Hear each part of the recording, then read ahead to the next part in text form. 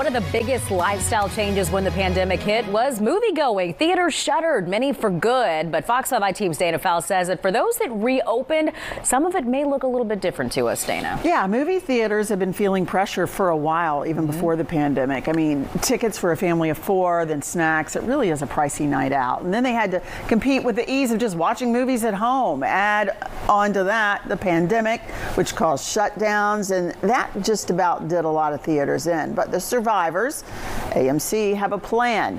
AMC is the nation's biggest movie chain. It's starting a 3-tiered ticket pricing plan. Those seats up front, they're going to cost less. Some will be called the value seats. Those good seats in the middle, that's going to cost you more, and they'll be called preferred. And then there will be somewhere in the middle there something called standard seating. It's called the Sightline plan. It will roll out throughout the year, and it doesn't look like it'll affect matinées, but rather the shows that play after 4 p.m. The website will show the seating options and the price tag that goes with that seat. Interesting. I mean, it kind of sounds like flying a little bit. I think so too. It's the first thing I thought. Which class? Yeah, which class are you in? So maybe that's a way to get a deal too. There's a couple ways to look at it. You put the choosy family viewer in the preferred seats and the kids who don't care down in the value seats. And then I guess it's a way for the theaters to also make money. Say, hey, you know, everybody's got that choosy viewer. I mean, I'm not sitting in the front. Yeah, ugh, the word this the whole time. No thanks. No thanks. No. So they get more money from me and you. Right. But you get people this tall who can do that. And they're cool. And they're cool with it. So this was actually a hot topic for us, and I see where they're coming from, because, you know, it makes me think of like a Broadway show, or if you're going to see really anything in theater, then your seat, you're paying for where you are, so it makes sense. Right. Our viewers were not on board with this. Like, overwhelmingly, our comments were from people that were like, absolutely well, not. listen to, and I think this plays into it. We went to a mall this weekend. My daughter and I popped into a mall. She's 13. She doesn't have huge mall experience. It just hasn't been part of her MO.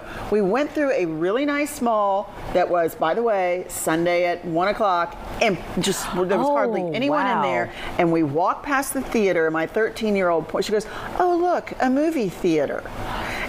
It was like, oh my God. Yeah, and she goes, oh, it's like she'd forgotten they existed. Wow. So that's the next generation. They've got to do something to get them in, or I'm not sure they're going to be able to survive it in the way that you and I know movies. Right. It's expensive.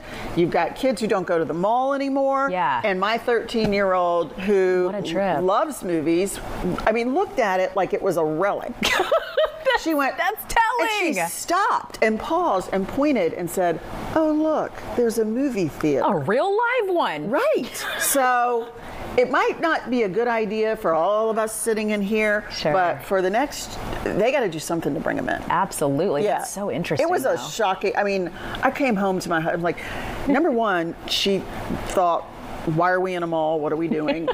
And we couldn't find anything to eat. Like, the whole thing was crazy. Like, it had nothing to do with the way I grew up. Going to the mall, getting something to eat. Oh, that was everything. Checking out a movie. Right. Every one of these things was foreign. You were like dying to go and do that stuff. Every part of this for her was like, what do we, it was like we went on like an exotic vacation.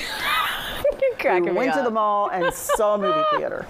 Something else. Times have changed in a big way. So there you go. All right, Dana, thank you.